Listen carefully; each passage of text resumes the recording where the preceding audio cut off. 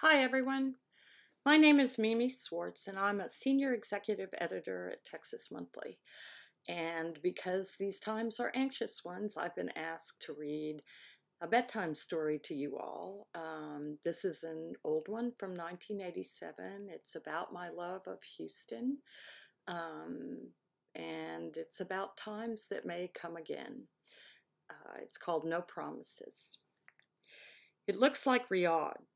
That's what my mother said to me in 1976, her way of persuading me to move to Houston.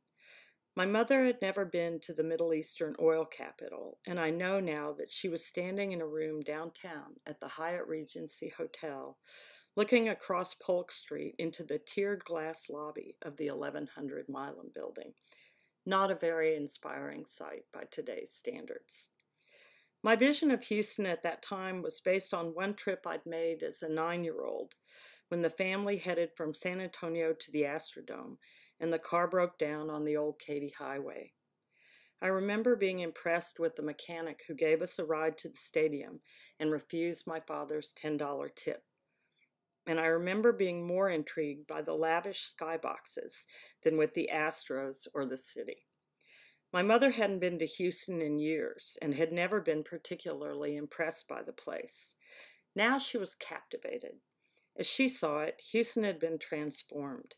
She began breathlessly describing Arab shoppers stripping the couture salons clean, New York galleries opening on suburban streets, and Philip Johnson's ebony twin towers rising regally in the middle of downtown. If I couldn't see it, I could feel it. Something new was happening in Houston, something my mother wanted me to see before it was over. When she called, I was 21, living in Boston, and just finished with 4 years at a small experimental college in New England. I lived in an apartment where my bedroom faced an air shaft, and I was involved with someone I wasn't in love with. Like thousands of other recent graduates, I'd been looking for a job in publishing with vague ambitions of becoming a writer. A more willful person might have felt confused by my mother's advice. My parents had long indulged my artistic aspirations and my insistence that any major East Coast city was better, smarter, prettier, faster than any place in Texas. Suddenly, I was being treated to a discourse on the advantages of a legal career, financial security, and coming back home. My mother pointed out that thanks to a family friend, I had a $750 a month job as a legal assistant waiting in Houston, twice what I was being offered as a receptionist in Boston. I could be a writer anytime. I should go to Houston now.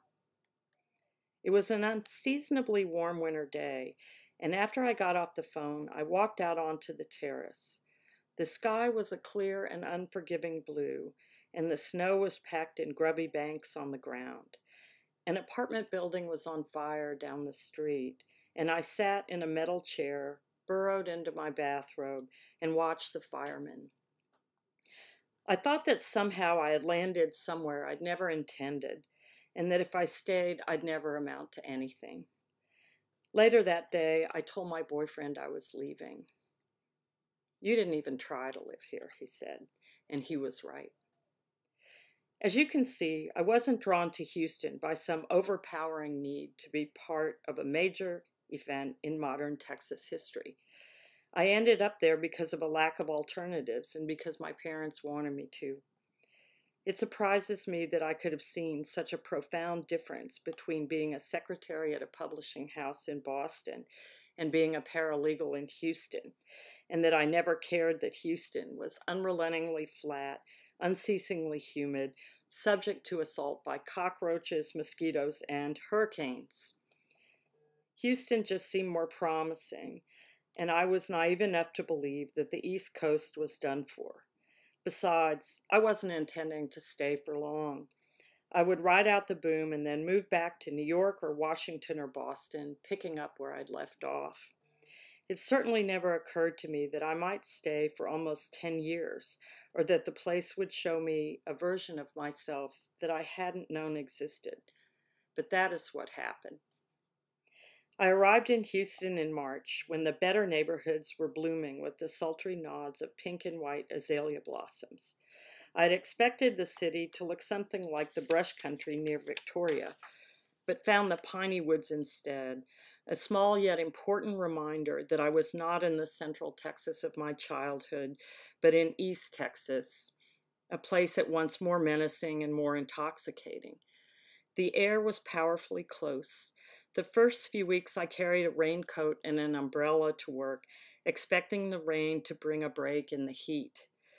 It was a while before I realized that the humidity and the rain had nothing to do with each other, that the heat wouldn't break until October. But that was before the nuances of the place had begun to work on me, before I understood that waiting for something to happen was not the way things were done in Houston. I worked downtown in one of the big law firms that was swelling with the oil boom. The Esperson building is now and was then one of the few old structures left downtown. It's actually two buildings in one, a grand side with looming columns and a jaunty cupola built in the 20s and named for Niels Esperson, and the Art Deco streamlined side built in the 30s by his wife Mellie. If the building represented a more gracious past, it was still populated by courtly, elderly men who shuffled to work in string ties and cowboy hats. It was rapidly filling up with ambitious young lawyers just out of SMU and UT and Yale and Harvard.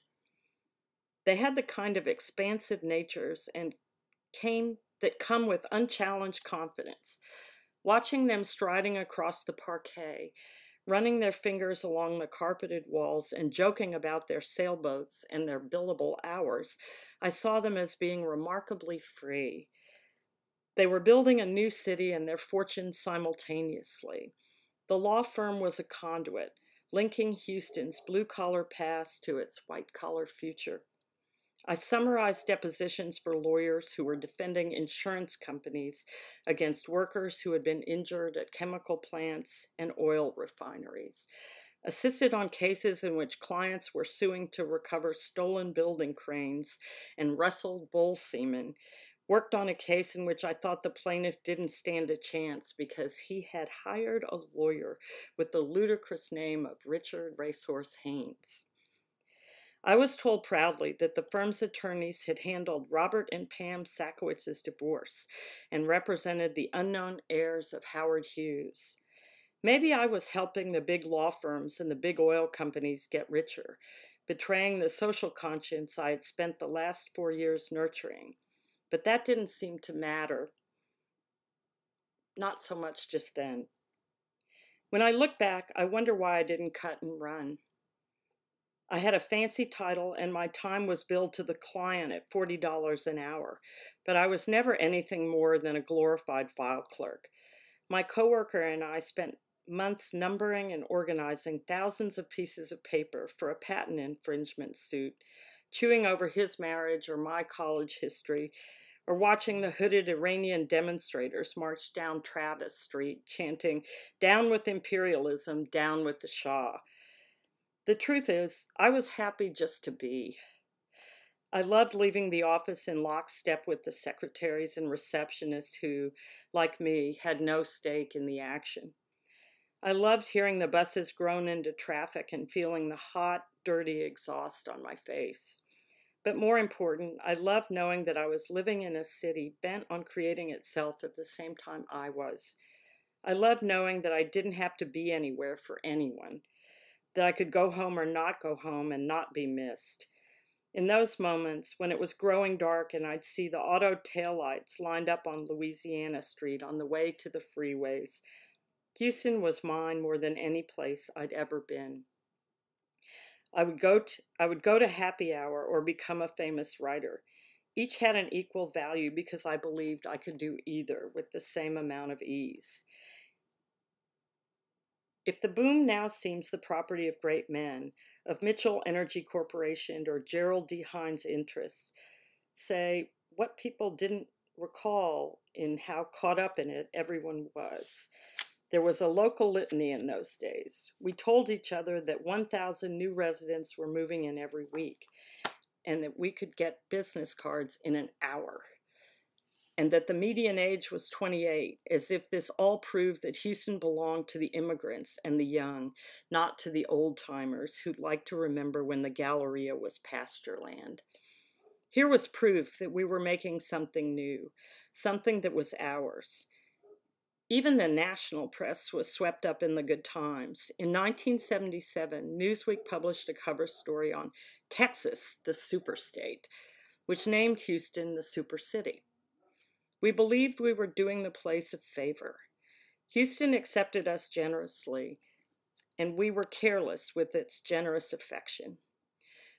I remember seeing a Rolls-Royce abandoned on a highway at night with its flashers off, and meeting an architect who smugly explained, oh no, wait a minute, who smugly explained that the reason Houston's apartment complexes, I'm going to go back and read a little.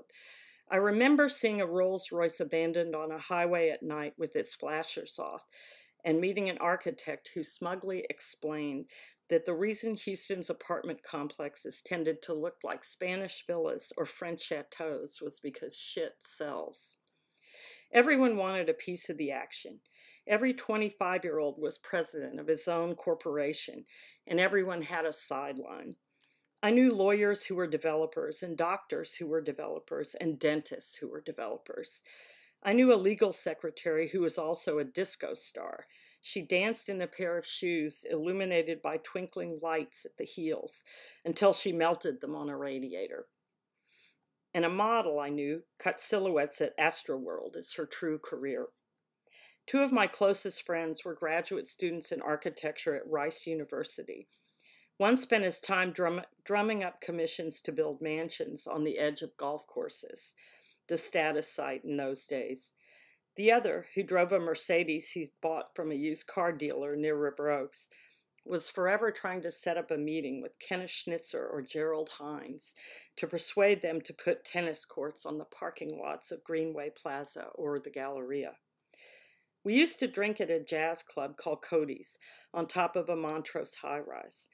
Sometimes we would look out over the terrace at the view of downtown, the Galleria, and the medical center, and talk about leaving town. If you don't like Houston, move someplace nice, was our motto. And sometimes we would joke that all Houston lacked was a mountain with a ski slope at the intersection of the 610 loop and the Southwest Freeway. About a year or so later, someone built one. You see, we were all making it up as we went along. We wanted to believe that there wasn't a plan and there weren't any rules. Like wildcatters, we could strike it rich tomorrow, lose it all the next day, and start over the day after. I would talk to friends back east and tell them I'd be packing up in 3 months or 6 months, but I had no intention of leaving. I wanted to see what would happen next. It strikes me now that the good times didn't create Houston's passion for self-invention, but simply exaggerated it. That characteristic is a fundamental part of the city's nature, and we were just following a tradition established by eccentric but canny dreamers like the Allen brothers, who made up a city in a swamp, or Judge Roy Hoffines, who thought a hulking covered stadium seemed like a really good idea. To a shy girl from a self-conscious, socially correct family, the notion that a person could simply invent herself seemed nothing short of miraculous. And though I was living on fertile ground, it was also familiar territory. Most of the people I was surrounded by held to a standard of propriety that seemed peculiarly Texan. Even when the population had soared to 2.5 million, Houston sometimes had a surprisingly small-town feel. You could still get a homemade egg salad sandwich wrapped in wax paper at the courthouse. Manners counted for something. A secretary I worked with once sneaked out of the office in the middle of the day to buy a friend a bottle of perfume because, as she explained, her friend was broke and no woman should do without perfume. I used to get regular phone calls from an old woman named Hazel Dietz because her sister's phone number was 1 digit off from mine. Since she called so often, she started taking the opportunity to ask about my life, my job, and my boyfriend. Does he live at your house all the time?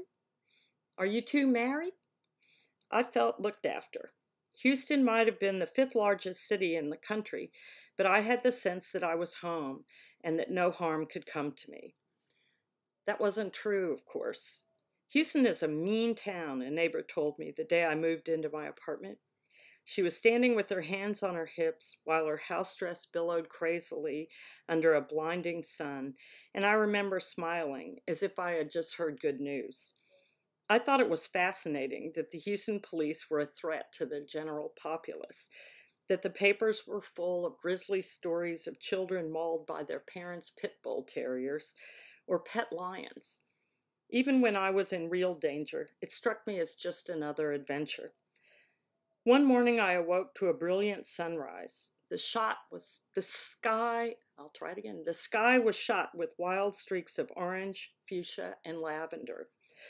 I went back to sleep only to find that the sky looked the same way 2 and then 4 hours later. It turned out that I hadn't seen a sunrise at all, but the fires and fumes from a pipeline explosion southeast of town. Another day, I raised my shade to see a man fleeing down the street naked, as if he were on fire. One night, I was up late and suddenly became aware that someone was at the window, inches from my head on the pillow. We stayed that way for some time, head to head, listening to each other's breath, until finally I reached over and switched off the light and heard his footsteps as he fled down the driveway. The perils weren't real to me, partly because I was young and partly because I had made no promises to Houston. I remember the day I realized that promises or no, I was a part of life there in a way I might not have envisioned, that I might not like. I'd been working on a personal injury suit in which the plaintiff was a triple amputee who had been crushed between two rail cars while trying to separate some air brakes. As often happened, there was fault on each side, and it was our attorney's job to settle or simply hold down the damages. The plaintiff's lawyer had his client undress in front of the jury, removing first his jacket and then his shirt, then his slacks, and then one by one his artificial limbs, until what was left of him stood leaning in front of the jury in his boxer shorts. "What'd you think of that?" my boss asked me later, adding, "He looked like Flipper." He laughed, and I knew it was time to find something else to do. If it's generally true that making a living as a writer is hard, most big cities have more than enough writers to go around, and few editors have the time or inclination to help someone starting out. It wasn't so in Houston in 1979. Being a journalist then was no different from being anything else. There were more stories to tell than there were people to tell them. The magazine editors I met as a young reporter were like most of the young developers and young attorneys, long on enthusiasm, short on experience. I wrote for magazines that started and folded within weeks, for a magazine with a Saudi publisher, for a magazine next to a whorehouse, and for a magazine where my tryout required an analysis of Joseph Conrad's Lord Jim. The world was suddenly open in a way that I would never quite have believed. Writing about the boom proved over and over to me that people could do as they pleased in Houston and get paid for it, myself included.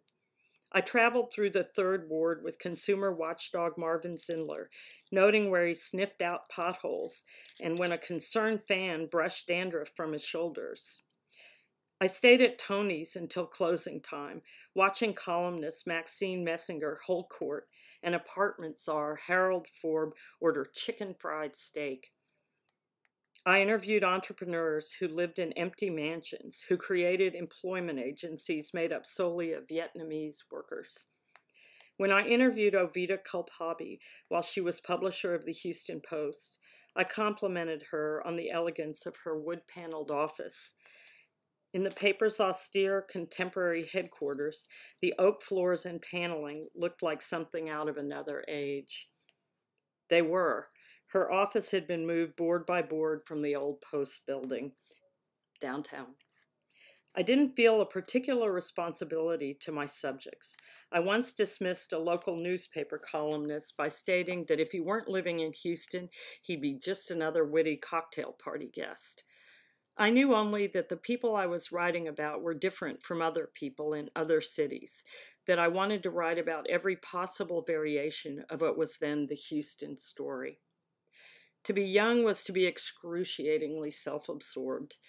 I interviewed Percy Foreman at the old Maxim's downtown, where lights from the mirrored balls danced on the ceiling, and where the trial lawyer had not only his own table, but his own phone. When I complained that a freelance writer's life lacked security, he reached into his vast pants pocket and pulled out several velvet jewelry boxes. He laid them on the table like a tarot card reader, opened them up so that the rings, brooches, and necklaces he had taken as collateral winked and sparkled in my direction, and then said something like, "Honey, this is security." He saw my jaw drop. "Honey, this is security." He saw my jaw drop, grinned, and took another call. I did not decide to stay in Houston so much as I gave up the idea of leaving. My standard line was that I went to Houston to be a witness, that I would stay just long enough to land a better job elsewhere. But clearly by 1982, after 3 years of supporting myself as a writer, I could have left. I made frequent trips back east in those days, as if I couldn't quite believe I could give up on the place. I was in love with a man in medical school in New York, and so I spent months at a time living in Brooklyn Heights. I went through the motions, made friends, wrote stories for national magazines, memorized the subway lines. But on nights when he was at the hospital, I would walk out on the promenade and stare across the river at the lights of Manhattan, trying to conjure up a reason to stay.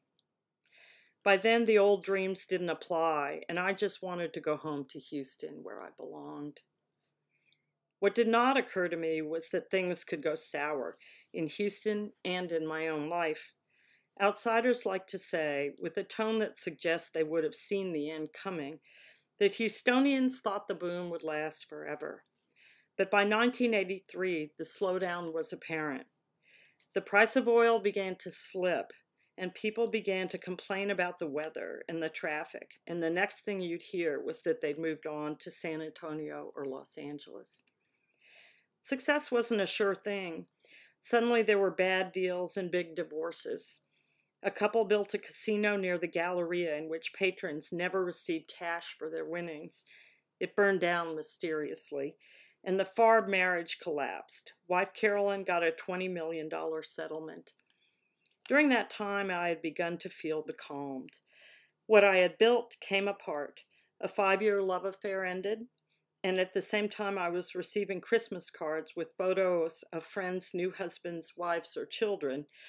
I left the magazine where I had been an editor for 3 years when management decided that it wanted a publication that was less irreverent and more respectful of Houston's wealthy.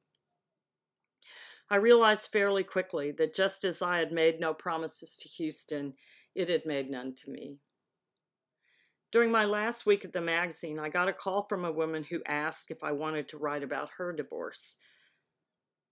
Marvin Mitchelson was her attorney, she said.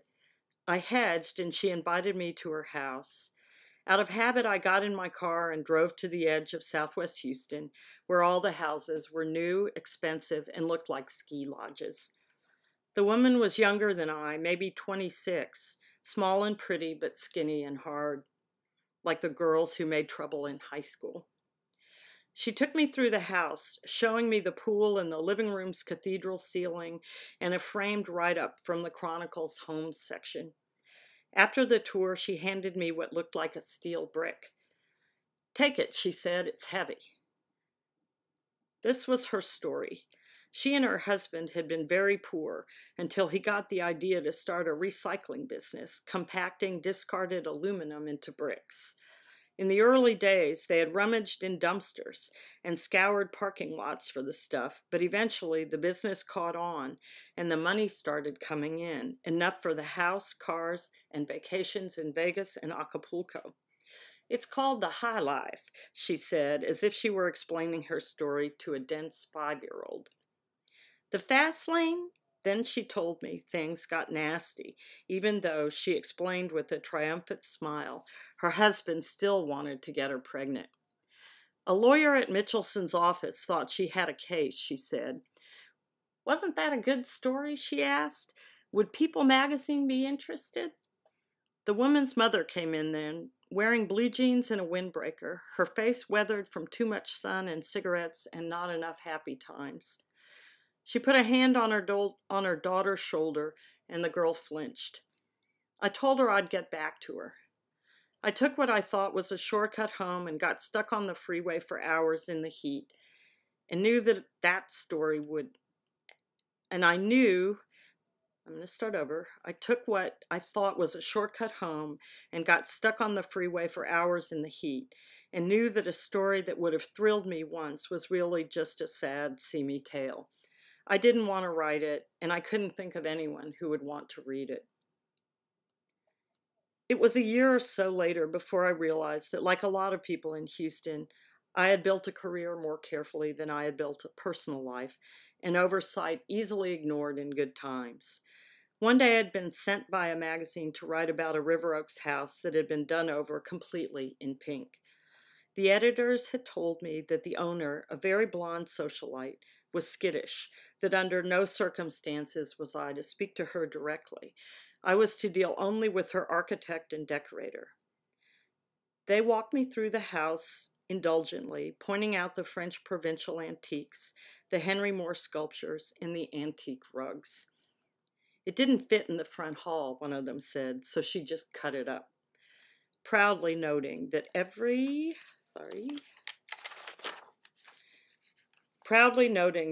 room was a slightly different shade of pink.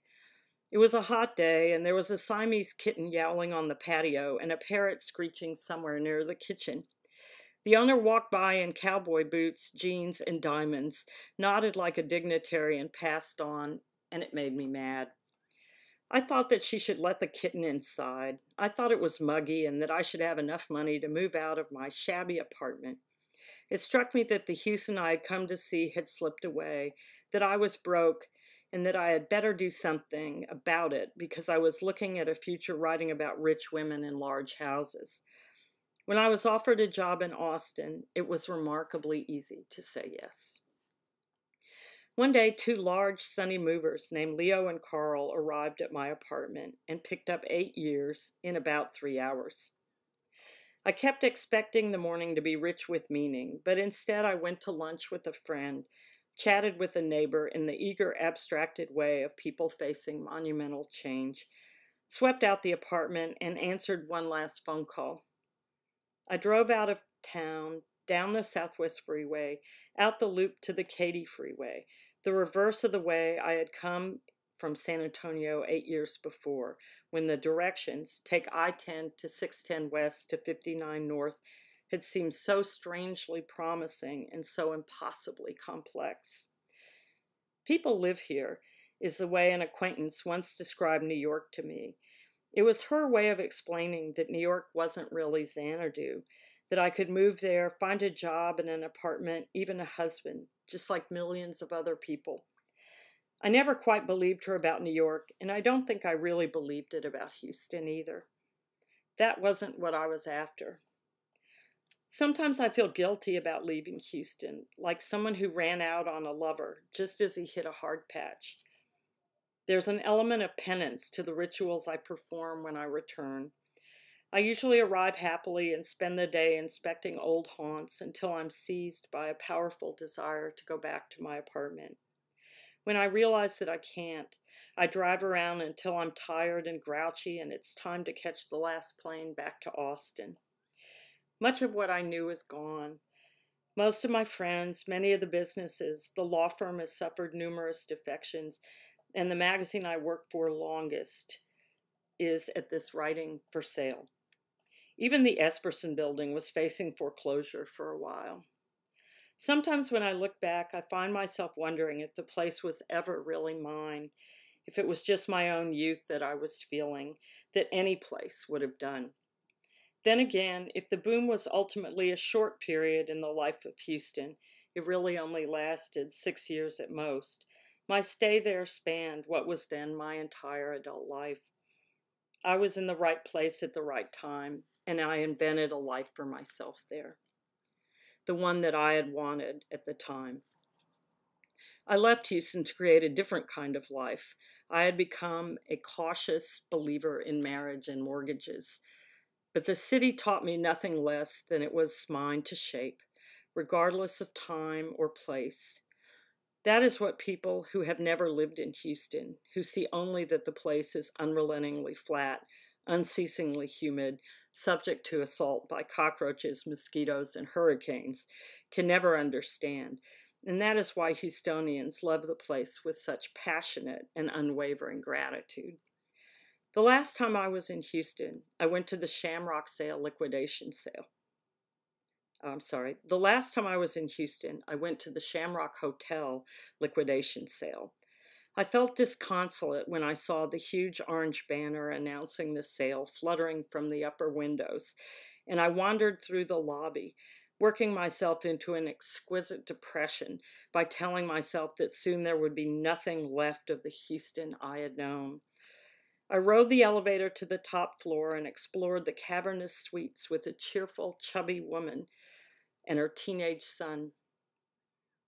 Aside from the view, there wasn't much to see. The rooms were empty save for a few tacky chandeliers, the carpet was soiled, and the wallpaper was peeling. I asked the woman where she was from, and she told me Houston. "It's sad," I said to her, assuming that I had found someone with a capacity for nostalgia equal to mine. She shrugged her shoulders and pressed the elevator button. "It's not that old," she said, looking around. "The hotel's really only lasted 30 to 35 years, and it's really gone downhill." The woman had a point. The Shamrock's glorious past was long gone. Even the plastic shoehorns that the liquidators were giving away carried only the Hilton logo. Cafe society had been replaced by conventioneers long ago. All that was left to mourn were the Air France pilots who used to sun themselves in tiny bathing suits by the pool. So maybe it was time to let go of the past and start again. After all, Houston had always been about looking forward rather than looking back, and the time had certainly come to take stock and grow up a little. And I don't think everything I loved about Houston is gone. Leaving the hotel, I remembered a story I had heard a few days before about a florist named Leonard Tharp, who had bought a condo in an old 8-story apartment building downtown. He wanted to put pots of wisteria on the roof and let the vines grow until they covered the building and touched the ground. Then he planned to swag them so the building could emerge from behind a curtain of tangled flowers. It sounded like a good idea to me, and I was sorry I wouldn't be there to see it. But my memories serve me well. Whenever I hit town, 3 things about Houston come back to me. I remember that it always feels like rain, that the afternoon freeway generally starts around 3:45, and that I once knew that anything was possible. Thank you and have a good night.